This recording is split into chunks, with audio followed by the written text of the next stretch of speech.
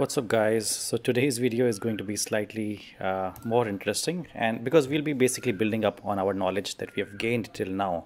So this, in case you're joining in new, this video is a part of 50 Rust project video playlist. Go to my channel, check out the playlists, and there's a 50 Rust project playlist. This video is part of it, and these projects are being built sequentially, and we're basically using up our knowledge that we've learned in the previous video, and we're building up on that knowledge. So we've worked with URLs, in the sense we have called URLs from Rust using blocking, blocking requests, and then we've also used async await with Tokyo, and we want to use that in this video to download an image. So we'll go to the Rust website and download the Rust logo, and it will be located in your temp folder. So this temp folder is different depending on what operating system you are. In Ubuntu, it's quite easy to find. I'm not very sure how to find this temp folder on Windows and Mac. So on Ubuntu, everybody who's an Ubuntu user, you would already know the temp folder. But this is a good practice. So whenever you're running a software on a server, right, whenever you download files, try to download them in a temp folder, because usually when you're running a server, it'll mostly be Ubuntu server, right? So you would always download that in a temp folder. Okay, so here, this is the demo of the project, right? We did cargo run, and it's basically going to download this file that we have mentioned in the program, and it's going to locate it under the temp folder. Now it's also going to add this text example in front of the file, and it's going to put the name of the file, and all of this string will be formatted before printing it out, right? This whole location will be formatted before printing it out. So these are the things that we have to do, right? So like I said, we'll be using Tokyo to make those async await requests. We've already learned about that. We've already learned how to make requests. We've already learned how URLs work with Rust. We have learned about request pack, the crate, REQWEST, the request package, and Tokyo package. We've learned about all of those. So we'll be learning more. We will be basically using all of that knowledge and be learning more with that. All right, so I will CD out of it now. By the way, this project is already there on GitHub. GitHub, I've already shown you. Akhil Sharma 90 is my channel, is my name on GitHub. Find me and you'll find all of these projects. Feel free to leave a star when you clone this, and feel free to follow along the code. If in case you don't want to code, you can just follow along the code. Okay, so I've made things very, very simple for you. In case your program doesn't work, you can always compare your code with my program, right? So you don't have to be confused, or you don't have to wait for my replies on YouTube. The code is already there. Okay, so here I'll create a new project, cargo new, and I will call it image and YT. Right, I hope you can see it. Cargo new image dash YT. This is the name of the project, and I will CD into it img YT. I put YT in front of the project that I built for YouTube. Here I'm going to open it up in a code window.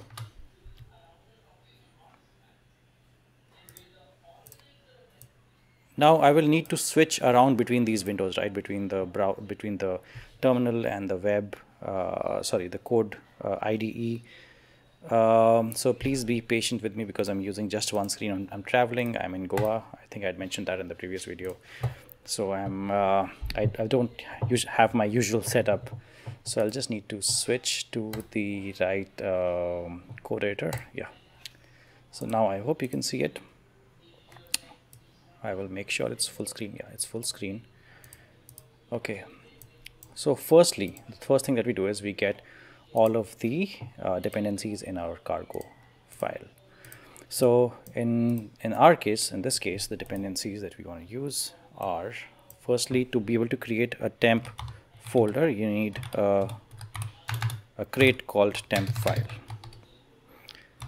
Now, all of the crates that I'm using, somebody had asked me in the comments that how do you find these crates? How do you know about these crates? Basically, these are very, very common crates that are used for Rust. So once you get used to Rust, once you get used to learning Rust, right, and working with Rust, you will know that these dependencies are very, very common. And also on the crates website, you can go and search for them. but the ones that I'm using, they're very common. I mean, in the sense, every other project that you'll pick up from GitHub, you will definitely find one of these basically crates, right? So error chain is a very, very common crate to use. Similarly, request is something that you almost all Rust projects will have this. Like, you can't do without request. You can also not do without Tokio, because helps you make those async await requests, right? The only thing is, for Tokio we need a particular version and we need some features. We need all the feature set, so we will copy and we will paste that here. So these are the dependencies that we need. Okay, now we'll come to our main.rs file, and here is where we'll start creating our code. Okay, so what you want to start with is, you're going to say use error chain, and we've already worked with error chain till now, right? And I need the standard IO copy. I'll need this because I'll need to copy the file. I'll show you in a while. I need to work with files, so I'll have file. Basically, we want to create a new directory and file, right? And here, temp file builder, we need to be able to create that temp file that I was talking about. Then you have your error chain.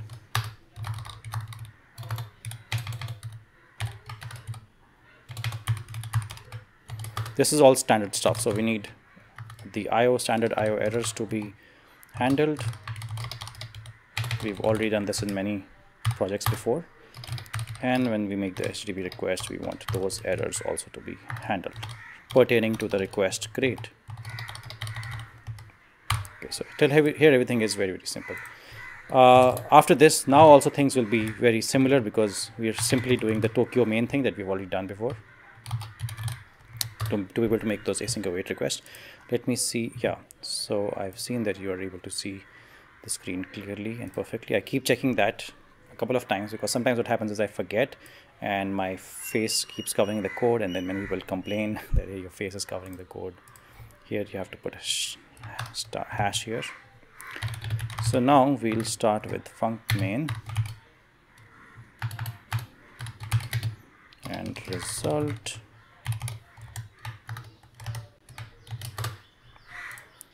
So now the code will start. So firstly, we'll create a temporary directory. How do you create it? You use builder, because that's what we want. We want temp file builder. This builder is what we'll use here. Builder new and dot prefix. I showed you that prefix before the file. We are writing example there, and that in the terminal I showed you that. And dot temporary directory. So this will be our temporary directory. Okay.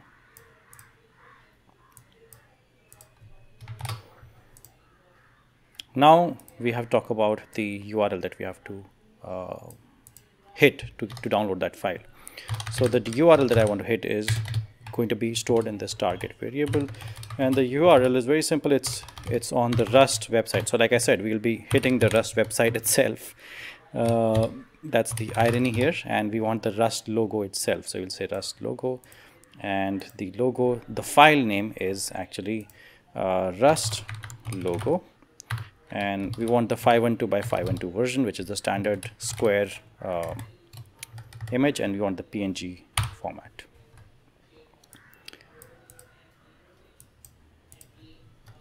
And then once you have that sorted, I don't know why this is getting closed out here. It should actually get closed at the end. Now my response will have the response which we'll get by using request, and you'll make a get request to the target. So you create this target, and you just have to pass that to the get request and dot await, and this is it. This was all you had to make a request. But the main challenge here is to work with files and those temporary directories and folders and all of that. So what we'll do is we'll take a mutable variable called destination, and we'll create a file name which is based on response. And in the response, you'll have your, so this dot, we can actually place it here, dot URL, and then dot path segments, and we'll say and then segments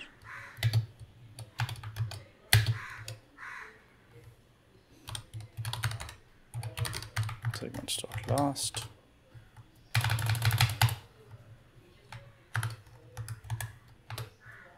dot and then you'll check if the name is empty.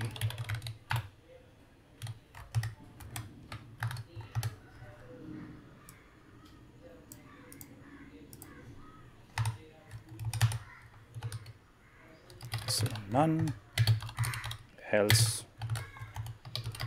give it some name,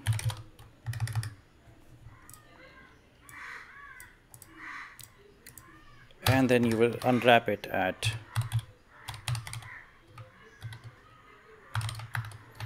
tmp.bin. Okay, so we have done all the config here for the destination where we want to get this file, and here we'll print the file name. So if you remember in the demo I showed you, we were printing out the name of the file to download, and the name of the file to download is basically fname that we have created here, fname, this one, right? So that's the name of the file, fname. Put a semicolon there.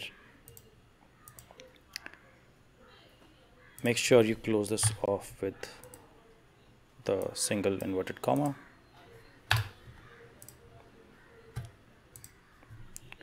Now you, in the fname, in the file name, you will use temporary directory.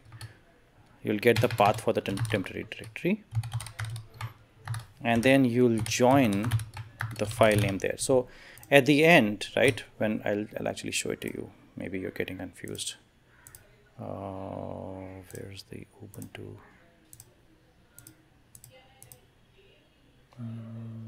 Yeah, so here you can see that we printed out two things: the file to download, this what we just did, this is our file name, fname, and now we also want to print out where will it be located. So to get this, right, we'll have to get all of this. First we'll have to prefix this example and create all of this whole link, and then we'll display it. Okay, so I'll switch back to my VS Code. So here you've taken temporary directory name and joined that with fname, and temporary directory dot path. Temporary directory is this, right, which already has a prefix example, and you already have a temporary directory here. New basically creates a new temporary directory. So you will join that with fname. Fname being the file that we are downloading, which is basically that 512 by 512 image. Now that we have fname, right, we can print out the actual message that we see in the terminal, which is file will be located under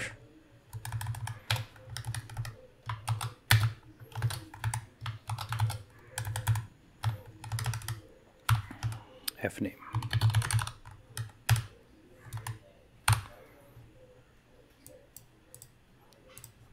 And then at the end is we'll actually create that file with fname,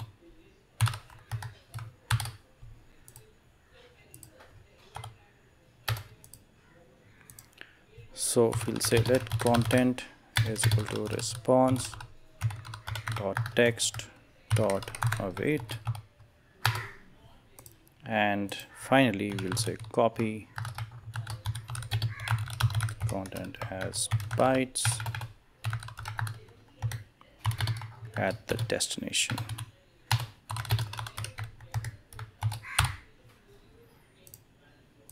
And then finally, everything, since we're using result and everything goes well, then we'll use OK. So you can, with result, you can use two things, right? Error and OK. So here in this case, since everything will go OK till here, and we'll say OK at the end.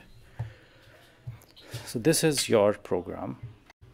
Now it's possible that you don't know how and then works, it's a very common thing in Rust. So let me show you actually, because I can expect that that's the question that I might get.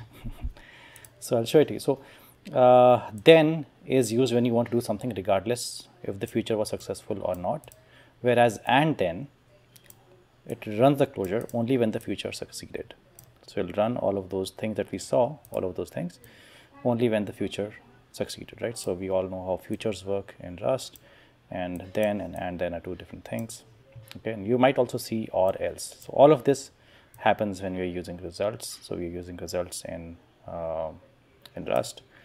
So this is what I wanted to show you in case you're not aware. And let me look at the code. Let me look at more things that can be problematic for you guys. I think everything else is quite straightforward, right? I think it's very straightforward. Only the thing that might confuse you would be this, because this is something I'm using for the first time. But this is a very, very common syntax. I mean, you'll see this being used very, very often. And this is just to do like perform operations, you know, based on success. The only thing is that there needs to be space here, not because it will lead to errors, but because that's just the right way to write this code. So we'll just put some spaces here. Ideally, the IDE should do it for you, but I don't know why it didn't do it for me. Everything else looks okay. What we can do is we can go ahead and try and run this code. So I will switch back to the Ubuntu. Yes, and now we can try and run this. So we'll say cargo run, and it'll take a while to run. Depending on the internet connection, it'll take a while to build. So what I'll do is I will pause this video for a while. I'll come back once it's done. It's stopped building now, and I can see that there is an error. There's an error in the terminal. So what, and I actually know where it's coming from. So we'll go here to our code window, and see here it should have been name dot is empty and name not dash is empty. So we'll switch back to our terminal and try to run this and see if that fixes it, but it doesn't fix it. It'll have it's saying something else. It's saying the async keyword is missing. Okay, that makes sense, because I also don't have the async keyword, which I should, because that's why I got the whole Tokyo in there. So I will also add the async keyword. All right, so here at the top, I hope you can see my screen. I'll add async here. That's how I've used await. So that's the beauty with Rust. It'll tell you exactly what issue is there and where that issue is. Now I don't know why my terminal is not showing up. All right, so Ubuntu. Okay, here it is. So let's run it again, see what happens. Cargo run. It's building. We'll wait for a while again, I think. So I'm back, and here you can see that it's finished, it's running, file to download, and it's located under everything executed perfectly. Now this code is already on GitHub. Make sure you compare your code with that, and everything will work fine. I hope you enjoyed this video. We did a lot of things this time, and we're building up on our knowledge, right? So now when you look at Rust codes on GitHub, a code in the project, you won't be very surprised, because you've seen so many things, right? You've seen how to use Tokyo, how to use request, error chains, and async. A lot of things you've seen. How to download images, how to call APIs. A lot of things you've seen already. Okay, so we'll be building on this knowledge in the next video itself. Thank you for watching. Do subscribe to the channel if you haven't already, and I'll see you in the next video.